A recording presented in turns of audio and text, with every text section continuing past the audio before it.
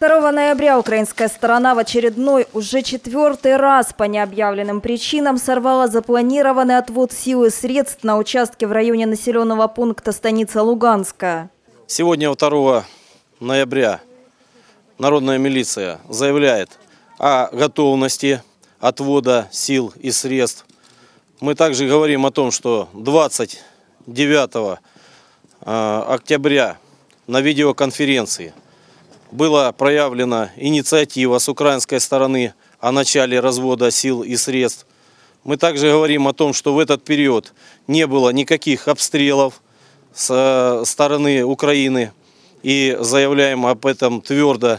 Мы заявляем о том, что мы готовы и согласно правил мы должны подать за 10 минут до начала отвода. Начало отвода должно быть сегодня в 11 часов.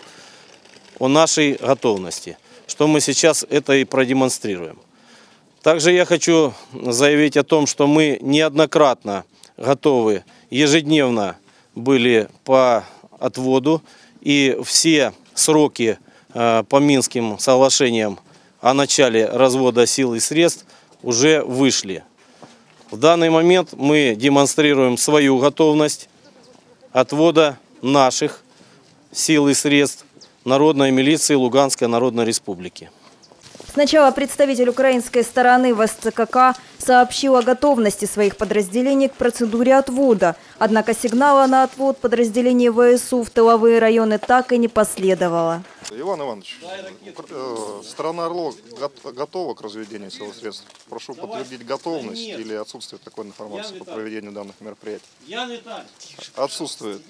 Со своей стороны прошу зафиксировать запуск белой ракеты, которая подтверждает готовность РЛО к разведению. Без 10:11. Давайте, ребята. Олега, давай быстрее. В свою очередь, подразделения Народной милиции Луганской Народной Республики были полностью готовы сегодня своевременно покинуть свои позиции на участке в районе населенного пункта Станица Луганская, отойти от линии боевого соприкосновения на обозначенные рамочным решением расстояния. Внимание! Ракета!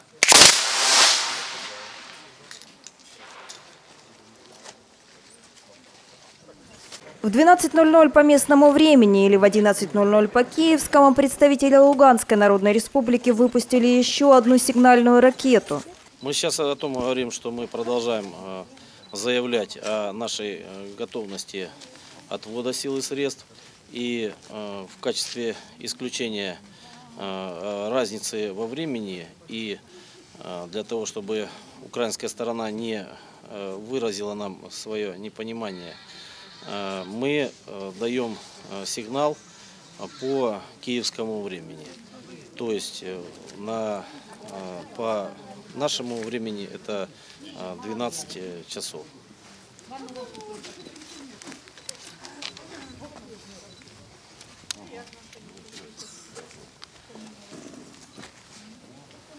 Внимание!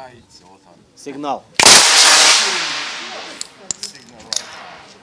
В данный момент вы видите о том, что мы должны были получить подтверждение с украинской стороны о их готовности к отводу сил и средств на ранее подготовленные позиции. Народная милиция Луганской Народной Республики очередной раз продемонстрировала свою волю к решению конфликта на Донбассе мирным путем. Украина показывает своей бездеятельностью то, что это государство, которое не придерживается порядка и правил и тех норм, которые были ранее достигнуты на встрече трехсторонней контактной группы и решения вопросов, которые были поставлены минскими договоренностями. Также я хочу подчеркнуть то, что Украина продолжает показывать всему народу и всему сообществу, что они не собираются решать конфликт на Донбассе мирным путем. Ситуация такова, что на видеоконференции, которая проходила относительно недавно, несколько дней назад, украинская сторона по собственной инициативе заявила о возможности провести разведение сил и средств 2 ноября. Мы ежедневно, начиная с 6 октября, даем заявки о готовности. Мы каждый день готовы выполнять эти мероприятия, даже несмотря на то, что сегодня все сроки, которые установлены рамочным решением от 21 сентября, они на сегодня полностью закончены. То есть мы вышли уже за рамки этого рамочного решения, поэтому само решение сегодня уже под вопросом у нас, насколько оно рамочное, если его рамки нарушены. Вот. Ситуация такова, что Украина не готова выполнять разведение сил и средств, даже несмотря на собственные заявления и собственные планы по реализации этих мероприятий. Значит, отсутствие воли Украины к выполнению своих обязательств по разведению сил и средств, оно ставит под сомнение и все остальные обязательства Украины.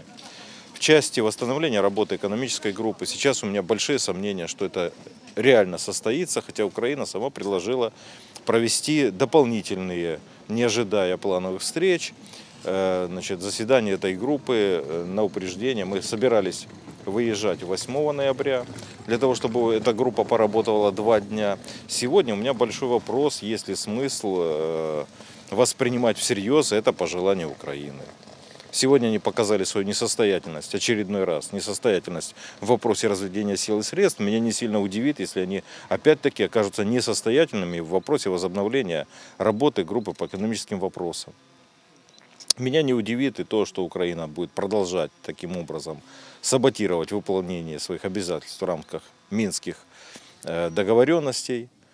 Ситуация повторяется системно. Разведение сил и средств на сегодня опять не состоялось. Вот. И хотелось бы отметить, что не мы намечали дату 2 ноября. 2 ноября назвал Леонид Данилович Кучма во время видеоконференции. Он по каким-то своим соображениям и опираясь на какие-то свои сведения о мифических обстрелах, которые постоянно за уши притягивают к этой территории, вычислил, что 2 ноября они смогут. Вот не смогли в очередной раз. Что является причиной, для меня непонятно. Никаких нарушений режима прекращения огня в районе разведения в Станице Луганской не наблюдалось. ОБСЕ не фиксировало никаких фактов, которые могли бы поставить под вопрос возможность разведения сил и средств на этом участке. Вот. Тем не менее, Украина по надуманным причинам, изобретая какие-то свои абсолютно только им видимые обстрелы, в очередной раз отказалась от разведения сил и средств. В целях избежать необратимых негативных последствий для безопасности республики руководство Народной милиции Луганской Народной Республики было вынуждено осуществить симметричные действия и оставить свои подразделения на исходных рубежах до подтверждения готовности и фактического исполнения обязательств по отводу сил и средств украинской стороной. Марина Еремченко специально для Новороссия ТВ.